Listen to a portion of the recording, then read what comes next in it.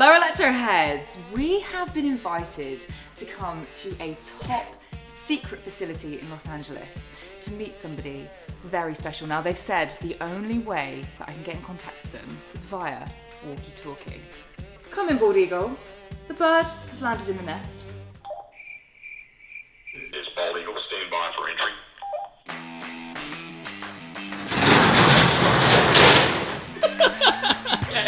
Hello Tyler! Hello. This is our brand new Electroheads presenter. What's up, party people?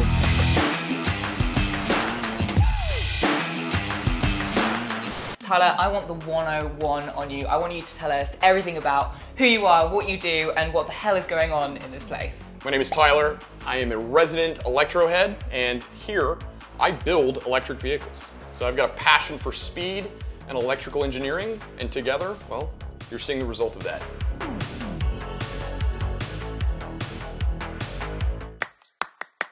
So what we have here is an electric dirt bike that I designed and built. You cannot buy it, okay? This is a custom one-off piece, a lot of blood, sweat, and tears and late nights in this thing. I designed the battery pack and drive system to bolt right in. You just twist the throttle and off you go. So one of my favorite creations here is my dong, which is a very interesting name. You know, I've let a lot of my friends ride this bike, so technically everyone in town has ridden my dong. So I put a 1,000-watt hub motor in the front of this bike. A lot of power, really small, $99 folding bike. You can imagine the results were interesting, to say the least. So here I have my first dirt bike that I ever built, and I used an enduro chassis, added a mid-drive motor, which is very unique for these bikes, and I've put it through its paces. I've taken it out to the desert. I've wrecked it, my friends have wrecked it, so now it's on the wall. It's an art piece at this point in time. I've got a high boy scooter here, which is just used for small errands, getting around town when I just want to scoot. Here, we've got my latest creation, the power chair, currently in development. Today's office chair is truly tomorrow's mobility. By the way, this chair is capable of 20 miles an hour, maybe more if I push it. For a chair, that's a little wild. So here's my workbench where I do a lot of lab work, design, testing. I've got a vintage oscilloscope here. They just don't make them like they used to. This is a scale replica of the power chair so that I can test out my software, my algorithms on my desk before I ever have to put my body on the line. We also build batteries here at the lab. We're not liable for anything that happens with a battery pack that you purchase from us. And I've got this gas bike over here, you know. We don't really need to worry about that. So let's address the elephant in the room here. Am I really Electrohead's new US presenter? You betcha. So what other burning questions do you have for me? Am I certified batshit crazy? Yes. Am I gonna be bringing you some sweet ass content? Hell yeah. So what can you really expect from me? You can expect unbiased armchair analysis and deep dives into the world of EVs as we know them. I will never lie to you. Only the truth comes from my mouth. No bull when it comes to EVs and the specs that manufacturers give for their products. And I'm gonna be building all kinds of crazy electric contraptions. In fact, why don't you guys tell me in the comments, what would you like to see me build? What kind of wacky ideas do you guys want to bring to life? Because I can certainly help with that. And lastly, to certify that this isn't all bullshit, why don't I take you on a little ride so you can get a little glimpse into my world?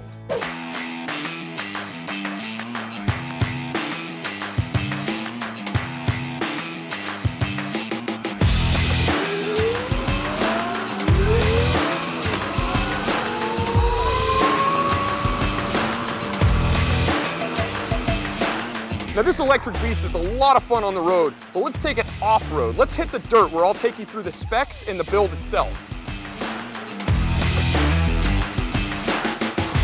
Woo! So let me tell you a little bit about the bike. We've got a 72-volt system here. We've got 300 amps of unadulterated current. We've got peak powers of 20 kilowatts and beyond, 300 newton meters of torque at the rear wheel. We've got a range of about 30 to 40 miles depending on how hard I push it. And yes, it does wheelies, as you previously saw. So I designed this battery specific to this frame and motor so it makes a complete drivetrain package. The battery cells themselves are 18650s, high output that is. I've also got a rear sprocket here that's geared for 55 miles an hour, which is just enough. Any more than that and I'll likely kill myself. So it recharges in about 3 hours, which makes for some great riding out in the desert. I can just recharge it while I, have a couple drinks and some lunch. I just recently painted it, gave it a quick paint job. It's the color Batman. You might be wondering what type of electric motor I put on this bike, and it's a QS Motors 138 V3, which has standard dirt bike dropouts so that it drops into any frame. No bracketry required. Now the battery box I had to fabricate myself out of 1/8 inch aluminum. I welded it together and fabricated it to fit to the motor and to the frame, coupling it all as a drivetrain package. So since there's no more gasoline in this bad boy, I hollowed out the gas tank and all of the electronics are located right inside of this shell. So future plans for this bike include upgrading the suspension and brakes and also dialing it in for more performance. Right now I'm running at about 35% while I feel it out and test the bike.